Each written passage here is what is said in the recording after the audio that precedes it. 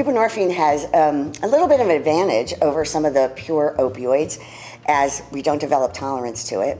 So as with morphine, you can quickly develop tolerance to morphine. So you're going to need higher and higher doses to get the same amount of pain control. With buprenorphine, it almost has some type of a hypoalgesic effect. So it's winding down those receptors that may be stimulating the pain going to our brain.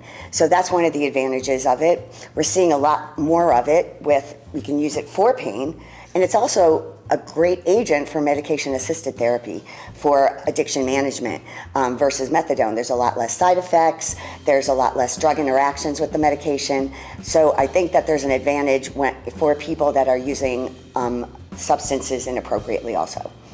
I also think, I mean, for pain, it has a high affinity for receptors, so it binds strongly.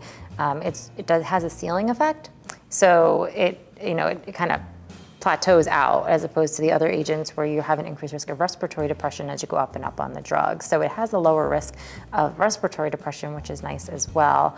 And then as far as for medication-assisted therapy, it's really great because of that high affinity and that long half-life. It hangs on for a while. So the cravings and all of that, all the symptoms associated with trying to stay off of the drug of abuse, it helps reduce those symptoms, and it helps that for a long period of time. So once a day is sufficient, and it doesn't come necessarily as much with the stigma that methadone comes with. So patients may be more willing to take the therapy.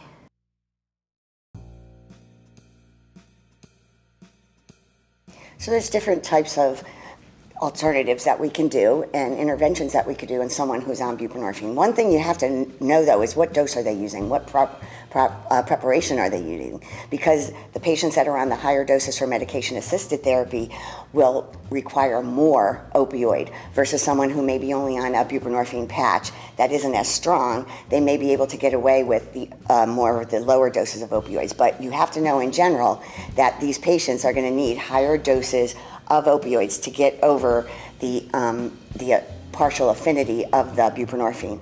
So I think that that's one thing that we can do. So there's different modalities. We can actually, one thing that has only been reported in case reports, but one of my practitioners at my institution does, is what they'll do is they'll take the patient's dose, they'll maybe increase it a little bit for the post-op pain that you're going to have and divide it three or four times a day. And with that, then using as needed, lower doses buprenorphine for the pain that may come from the surgery or the acute pain situation. So that's one way you can handle it. Another way is you can stop the buprenorphine. If you know you're having an elective surgery in 2 weeks, you can stop that buprenorphine. You can use short-acting or long-acting opioids, depending on what you're using the buprenorphine for, and then use regular opioids post-op before you reinstitute your buprenorphine therapy post-op. That might not work very well if it's emergent, right? So if it's an emergent surgery, you may need to stop the buprenorphine right away and then monitor that patient, because as that buprenorphine comes out of your system, you're going to need less opioids. So you run that risk of overdose.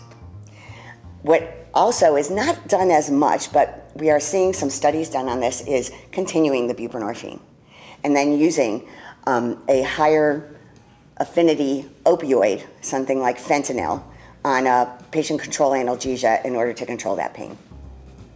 And that's usually effective because the buprenorphine does not occupy all of the receptors, so there are other receptors that can be hit by a higher affinity drug, like fentanyl, that's also very lipophilic. So there's some benefits to doing that, and that to me sometimes can be safer, because if you don't know that the buprenorphine is going to take 3 days to get out of someone's system, you're dosing and dosing and dosing, and on day 3 you're not aware that you actually may need to pull back. So I think it depends on kind of where you're at, but I think the most important thing is having kind of almost a standardized approach, if you can, so that people know what to monitor for, know what we're doing, and if someone's coming in, you have this plan, and with it, and if they're still on buprenorphine, and if we stop it, this is our plan, so that we have a plan in mind, because it is not as familiar to a lot of people in management. I work in an inpatient hospital setting, and you don't know who's covering on the Saturday when that person comes in. So to have some tips and some guidelines to help people to know if they're on buprenorphine, this is kind of what to expect, I think is really critical, especially in this time of kind of like the ramping up of using buprenorphine for both medication-assisted therapy and for pain.